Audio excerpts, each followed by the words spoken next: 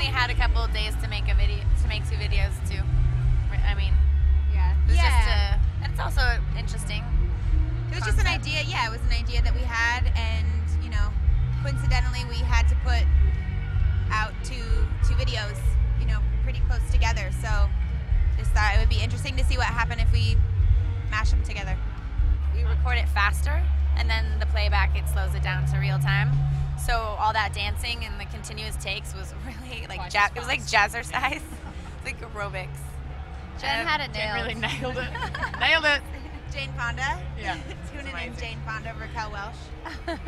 Also, we kind of had this nostalgia for old hip hop videos and like Beastie Boys clips where the whole focus is just this band being themselves and being goofy and walking down the street, and it's so simple, and it was kind of reminiscent of that.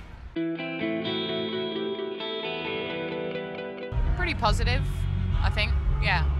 Kind of almost some parts of it have been unexpected, the things that people like about it, and yeah, just the places that we've been able to go and that we've never been before was kind of experiencing a new level, and that's nice, it's refreshing. It was especially nice when we had the artwork done, because Jen's husband Chris made it, and it's just such nice colors and everything. It was like, it's like when you are younger and you buy an album.